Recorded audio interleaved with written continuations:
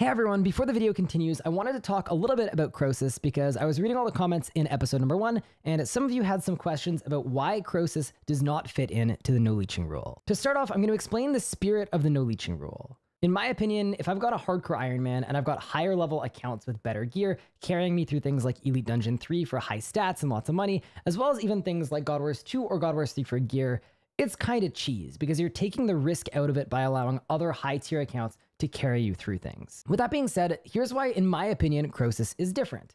The first thing is contribution score matters. The more you're able to help out in the Croesus encounter, the better the chance you have to receive loot. And because I'm a super low level, I can't really contribute a whole lot. And because of that, the chances of me getting anything super useful, very, very low to none. The second thing for Croesus is that it is entirely safe. Although it is technically a boss, it is a skilling boss. And to me, it being a skilling activity that is safe, combined with the fact that your contribution score matters with regard to your loot, makes it something that I am able to do in a mass if I would like to for Reaper assignment. If you ask me my personal feelings on if I think this is good game design or if this should be a thing, I would say probably not. It is very strong to be able to boost your Slayer level by getting a guaranteed Croesus Reaper every single day, but that's my explanation as to why it is not leeching or doesn't go against my rules. With that said as well, you're welcome to disagree with me. Not everyone is going to understand or interpret the rules the exact same way that I do, but I think it's okay, and I wanted to take you guys through why. Okay, back to the video. Good morning, everybody. Welcome to day 2 of the Hardcore Ironman adventure. How we doing, everyone? I hope everyone is good. We're picking up right where we left off yesterday, except I got an extra 2 rune crafting levels because I felt like it. I'm honestly really excited for today. We have so many fun things to do. We got like 10 quests. We got a bunch of stuff. I'm just excited. I'm happy to be here. Okay, first things first, we need to do Viswax, which means I am about to spend like, oh my goodness, dude, that's so much money. Okay, I don't know what the combo is, but let's get some Viswax going with the few runes that I actually have. Good enough for me. 66 Viswax. We take those. With the rune selection we currently have, that's honestly quite good. So stretch goal for today is to not get dropped to 20 life points again. That's a bit of a stretch goal. I don't know if we'll be able to do it, but that's kind of the stretch goal. All right, we're gonna try and make that happen. Chat, do you guys know how to change the name of a RuneScape clan? We got to talk to the scribe. Okay. Actually, wait, we should open up our progression path, and then I've talked to the scribe at the clan camp. Okay, let's go back to the Young Wiki page. Dude, we got dailies to do. We got to get a Reaper. Oh yeah, daily challenges first. We have to start with that, of course. But we did do Viswax. There we go. We're on step 36 right now of our progression path. Chat, we're changing the name of our clan, and we're converting it into a special Ironman clan. Welcome to the new clan. Tall and clanly. Yeah, it's a swear. Why is clanly a swear? It could just be tall. Just straight up tall. Perfect. I think it's good. I think it's good. Done. You are all known as tall for the first time in my freaking life. Welcome to Clan Tall. Anyone is welcome. Preferably if you're a brand new hardcore Ironman, but I don't care. Okay, we have like 3 million things to do today, so we should probably start doing the 3 million things we got to do today. Alrighty, let's turn in these dailies. And just like that, we are 23 fletching and 10 woodcutting. That's actually so solid. And we are also 300 total level as well. Go to Solomon's, and I need Orez. I think we'll start by getting Jot, for sure.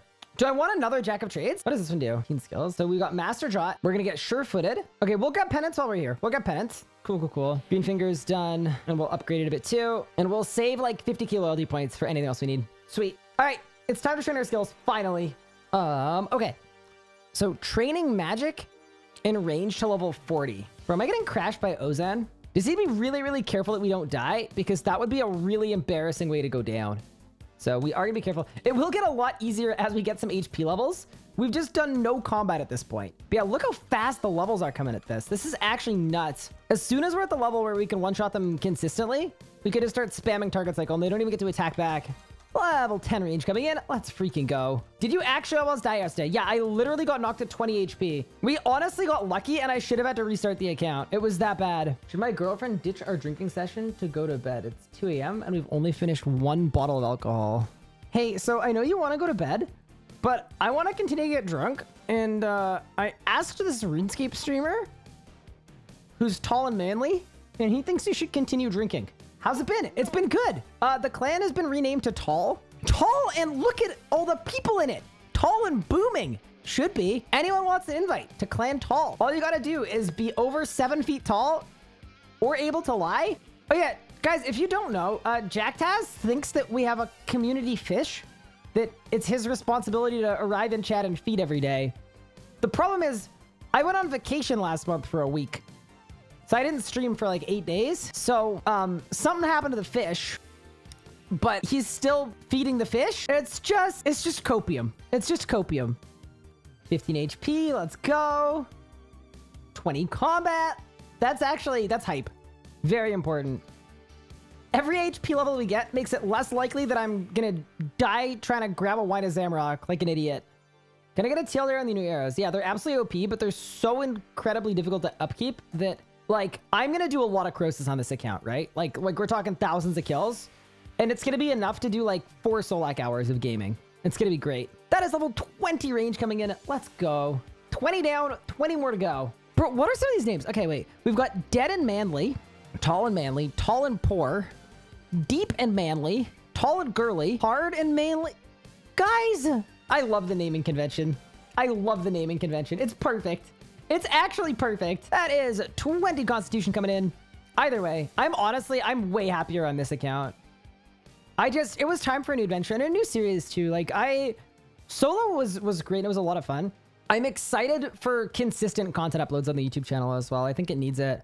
Like, I think the next 3 or 4 months of content is going to be nuts because there are going to be solo episodes coming out over the next 2 or 3 months. There are going to be hardcore uploads, like probably 2 a week. And then we've also got show uploads, because the current plan for the show that I'm doing with Jagex is short episodes that get posted onto their channels and then full length episodes going out on my channel. Okay, we're going to buy a spider wand and orb, I guess, for now.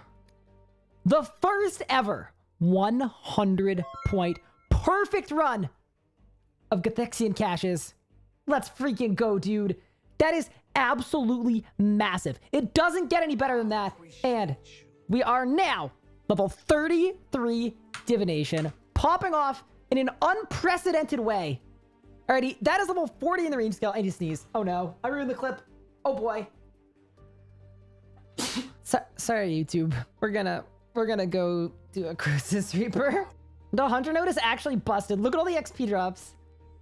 Let's get like 30 Hunter levels for this. Level 10 fishing coming in. We absolutely take those.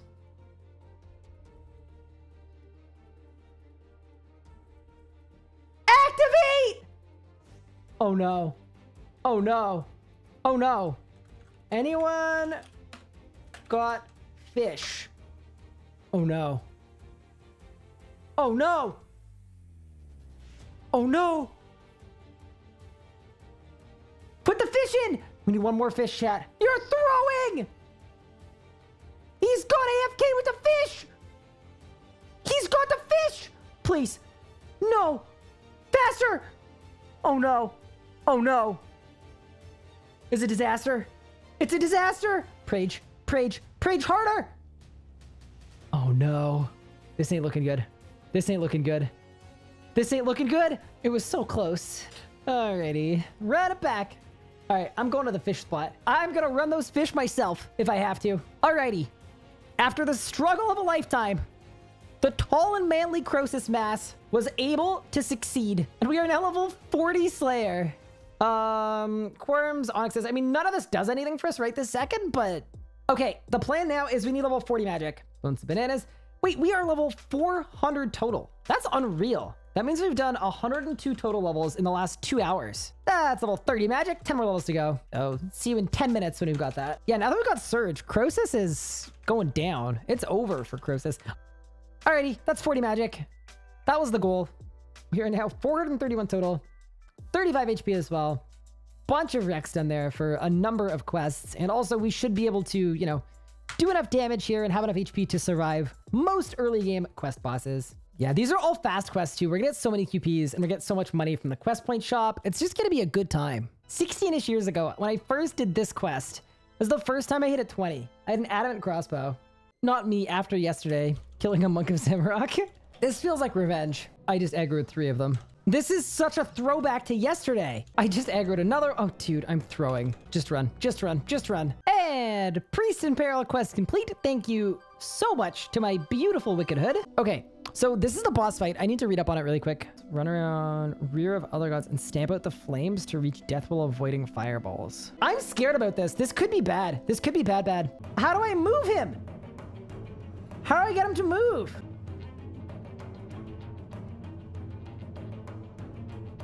Okay, that wasn't so bad.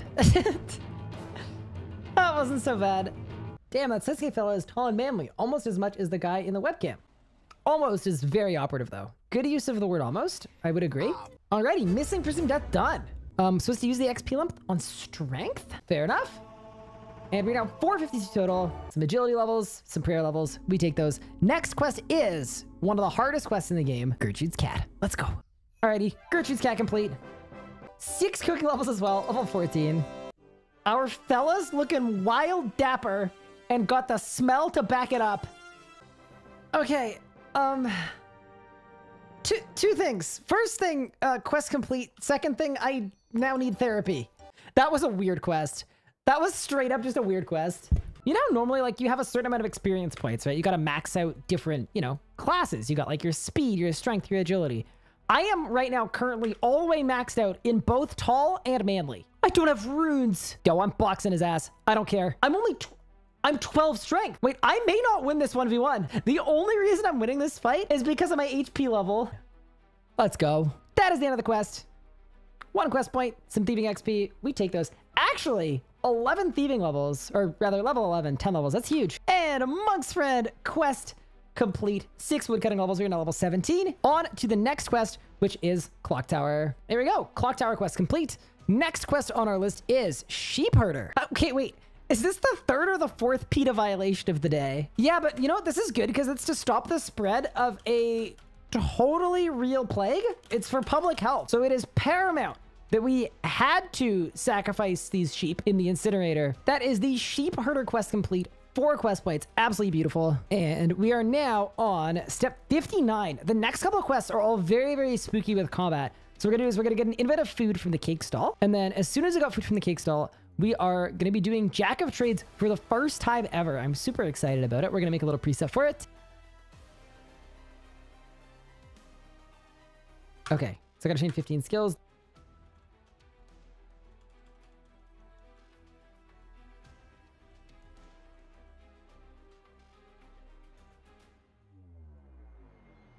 Take the rabbit. Oh, they don't drop bones anymore.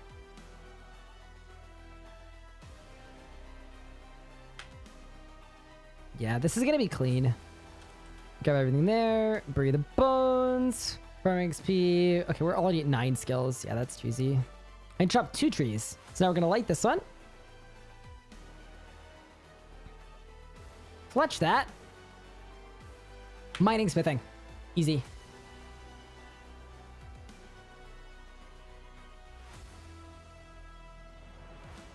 Who do I talk to? Alrighty, that's jot number 1. Jot number 1, 440 agility XP. That is actually quite good. Did Jagex say anything about hardcores that died to crashing? Yeah, they did. They said this. Here, wait, let me pull it up. They sent this out to everybody. Here's what they sent out. To anyone that lost a hardcore to a client crash.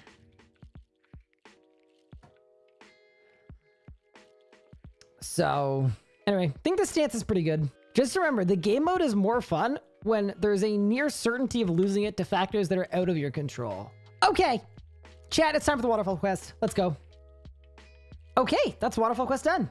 We've now hit 40 quest points, and look at the level ups there. That was like 50 total levels. We're now 31 strength, 30 attack. Actually a beautiful quest. All right, on to the next one. Do you guys know about the Easter egg with the candle maker? So the options are buy 1 candle, 10, 5,500. And if you try and buy 4 candles, instead of giving you 4 candles, it gives you a 4 candle. This is, I think, one of my favorite RuneScape player models. Look at this. Now that is a tall and manly man right there. Alrighty. Holy Grail quest complete. Look at the XP out of that. We're now 31 def and 30 prayer as well. 577 total, and we're on day 2. A player called Crystal Cove unlocks the entire forest for everybody. What? How long have they been doing that? That is fascinating. She's been doing it for 8 years? I've never seen this before. That's actually ridiculous. She maps it every single day. As long as nobody leaves, it stays instanced. So she just stays in it all day, every day, and has for 8 years. That's some crazy deep RuneScape lore dedication stuff. Oh my goodness. There she is. Sorry, that's nuts. Done this since day 1 of release. That's nuts. Yeah, you guys could have told me that. Instead of saying, have fun in the scary forest, you could have said, hey Ryan, there's a literal elf who's been standing here for 8 years. With the Holy Grail quest complete, that marks the end of episode number 2 of our Hardcore Ironman journey. Thank you all so much for watching this video. If you enjoyed, feel free to leave a like and subscribe if you want to do that, but you guys know all that stuff. Outside of that, I'm super excited for tomorrow because it's going to mark the single greatest day of questing I think I've ever attempted in my life. We have a ton of progress to make, and I'm so excited to get to it.